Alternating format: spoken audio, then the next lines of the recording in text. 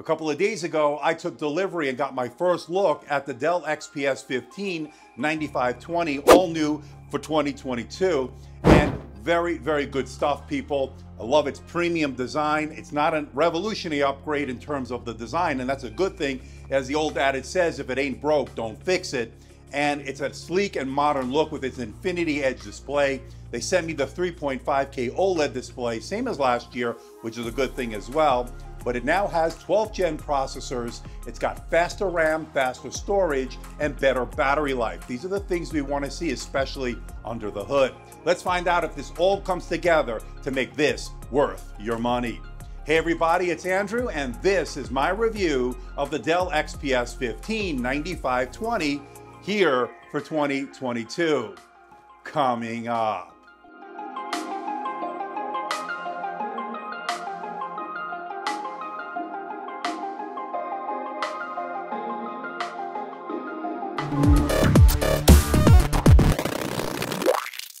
Now, before we get to the unboxing, I want to let everybody know, in the interest of transparency and full disclosure, I'm not being paid by Dell. I'm not being sponsored by Dell. All the opinions you're about to hear are my own. Dell is not getting copy approval. That means they're seeing this video for the first time, just like you. Now, this review unit is on loan from Dell, and once this review is done, I'll be sending it back. Now, pricing starts at $1420.02 over at Dell's website. That's the entry-level model with only UHD graphics. I don't think I would go with that one. I would go something with a discrete GPU option. There are a couple of there that you might want to choose from. And the unit that I have here today, which is pretty specced out nicely, which has the Core i7-12700H processor. It also has the OLED display. It's a 3.5K OLED display, 16 gigabytes of DDR5 RAM, and 512 gigabytes of PCIe Gen 4 SSD storage, and that comes in at around $2,350. For those interested, I'll leave a link in the description below for more information and where you can buy one. And the good news is they're showing a shipping date in around the second week of June, so that's pretty good in terms of stock supply and getting it into the hands of the consumer. I already unboxed this 2 nights ago live on the channel. There is a replay up on my channel. For those that didn't see it, I'll leave a link in the description below. Pretty interesting stuff. And as far as the packaging is concerned, very premium, very high-end, as we've come to expect with the XPS line. This is no exception.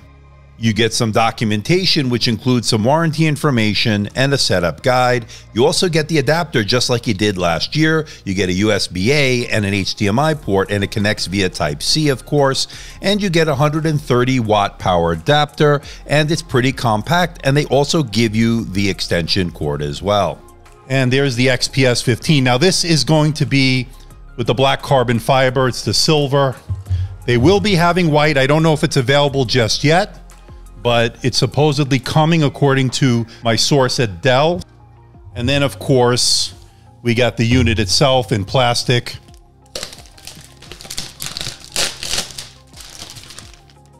And she is a beauty. I never get tired of the Dell XPS 15 as far as first time unboxing these devices. These are premium devices.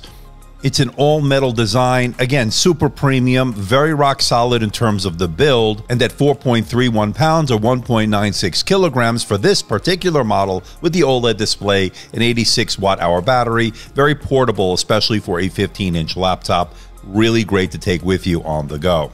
Now, the ports are exactly the same as last year's 9510. On the left side is a Kensington lock port and 2 Thunderbolt 4 ports that are full function. They support data, charge, and display out.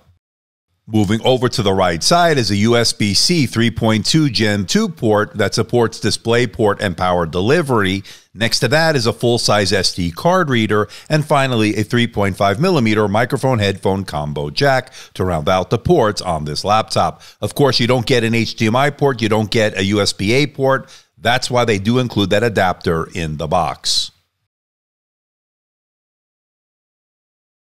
Now, to get inside this laptop, there are 8 T5 Torx screws. You need to unscrew them, remove them, and use a guitar pick or a pry tool, work around the edges, and remove the bottom plate. Now, take your time. It is on there pretty tight. You don't want to break anything. You don't want to scratch anything because it can get scratched pretty easily.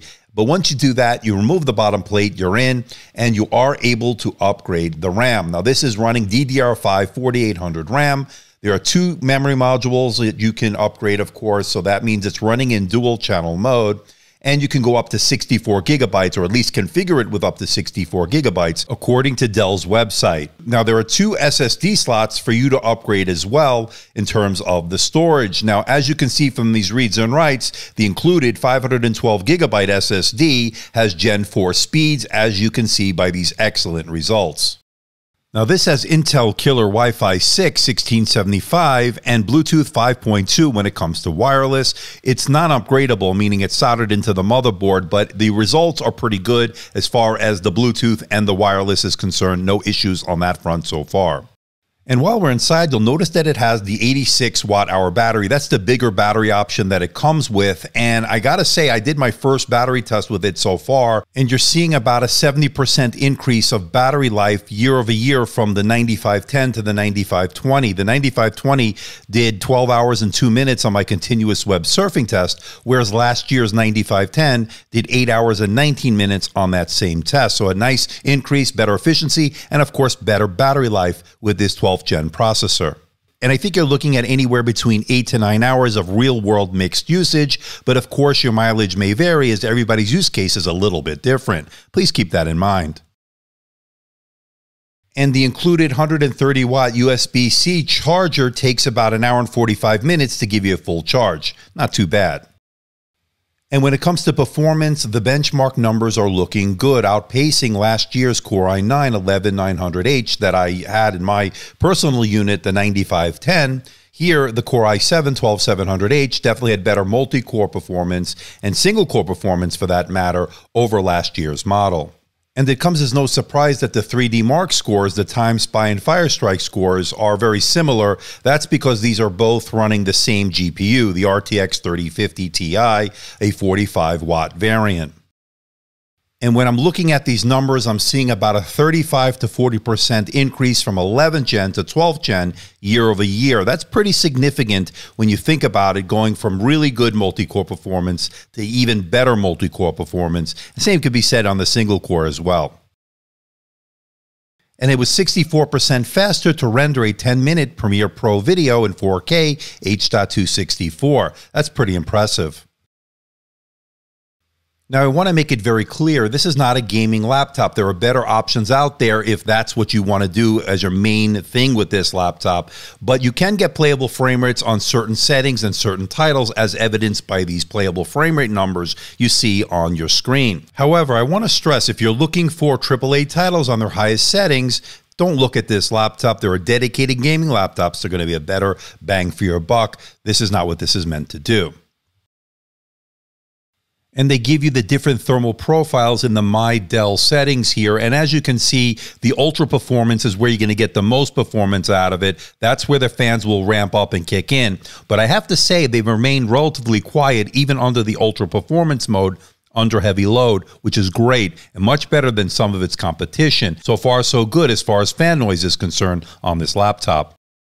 And speaking of the fan noise, never going above 47, 48 decibels, which actually was pretty good.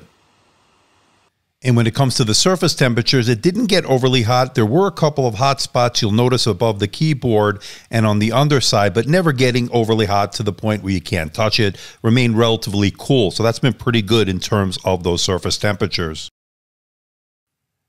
Now, as far as the core temperatures are concerned, it did reach 100 degrees Celsius, and then it would drop down to about 82 to 84 degrees Celsius, and the clock speeds would go down a little bit, so a little bit of thermal throttling in order to lower the temperatures, but not bad at all. I was actually expecting more thermal throttling than what was actually exhibited here. Not too bad, actually. Now, there are 3 display options that you can go with: an IPS Full HD Plus display, a UHD Plus display, also IPS, and the 3.5K OLED display, which is what we have here today. Now, this is an Infinity Edge touch display, which gives you those really small bezels, giving it a sleek and modern look. And as with any OLED display, you get the really deep blacks, the super vibrant colors, and the really high contrast that makes everything just pop off the display. It's pretty amazing. It's also a very color accurate display with a 0.57 Delta E score. Remember, anything below 2 is considered color accurate. This is excellent in that regard. And it also has great coverage of the color gamut. 100% sRGB, 97% Adobe RGB, 99% of the DCI-P3 wide color gamut, and 94% NTSC. So if you're a content creator that does Lightroom, Photoshop, color grading, video editing, this is an excellent panel to do those tasks. And when it comes to HDR or high dynamic range content, as you see here, this doesn't disappoint. It's been excellent so far. Watching movies on Netflix, Amazon, and YouTube have been fantastic. And I measured 400 nits in terms of screen brightness, exactly what Dell claims this display will get. And it's not very reflective. It has that anti-reflective coating on it, reducing the amount of glare and reflections, which you gotta love. And the touchscreen has been super responsive, and having that touch display has been really convenient navigating through the OS. I like it a lot. So this is the front-facing camera on the brand new Dell XPS 15 9520 here for 2022. We still have a 720p webcam, although I think it's slightly better than last year's model, the 9510, which also sported a 720p webcam. Now this is an infrared webcam. That means you can log in with face recognition with Windows Hello. A little bit of an improvement, I think, maybe. Let me know what you think in the comment section below. What do you think about the video quality, and what do you think about the audio quality here in 2022? How does it stack up with a 1080p webcam? I am curious to know. And this is the webcam for the Dell XPS 15 9510 from 2021. What do you think about it when you compare it to the newest version, the 9520? I think a slight improvement on that 9520 over this one. Let me know in the comment section below. What do you think? I am curious to know. I think we're definitely seeing an improvement on the audio as far as those microphones are concerned on this new version. And as far as the camera is concerned, like I said, maybe a slight improvement, maybe a little bit washed out, not as contrasty as the one in the 9510. I don't know. Let me know what you think in the comment section below. And just like last year's model, this is also a Windows Hello camera, an IR camera, allowing you to log in with face recognition with Windows Hello. It worked really well. And the power button doubles as a fingerprint scanner, working well, registering my finger each and every time I used it, and the setup was super easy as well. And just like last year's model, you can open the lid with one finger, and that's as far back as you're going to go as far as the screen angle is concerned. And just like last year's model, I'm really enjoying the keyboard. I like its tactility, I like its key travel, really comfortable to type on for extended periods of typing. And here's what it sounds like.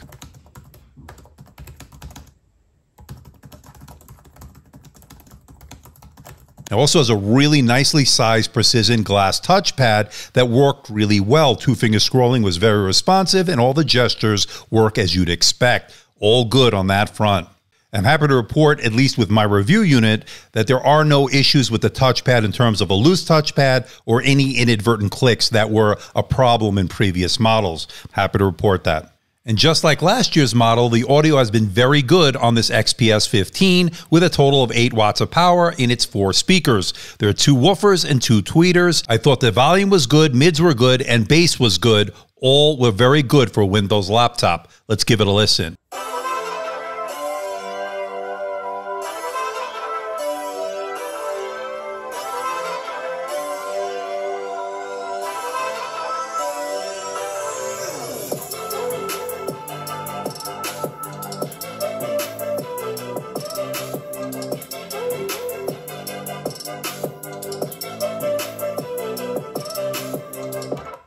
All right, let's bring it all home. So far, so good. 48 hours with the Dell XPS 15 9520 here for 2022 has been proved really positive. I like what they did here. It's not a revolutionary upgrade in terms of the exterior. It's pretty much the same as the 9510 on the outside, but where you're going to see the big performance jump is under the hood. That's with that 12th gen processor. I'm seeing about 35 to 40% increase in both single core and multi-core performance year over year. And that's been pretty good. And also the 15.6-inch 3.5K OLED display has been nothing but phenomenal. It is great for watching HDR content. Love the fact that it's a touch display and has super thin bezels, giving it a sleek and modern look. And I love the fact there are 2 RAM slots and 2 SSD slots for you to expand out the RAM and storage. And I love the fact we're getting good battery life, especially when you compare it to last year's model. And I'm really impressed with the quad speakers on this laptop, filling up the room rather nicely. Now, the things I'm not crazy about are the fact that there's no USB-A port or HDMI port for that matter, although they do give you that adapter in the box. The wireless LAN is not upgradable, not a huge deal, but something to be aware of.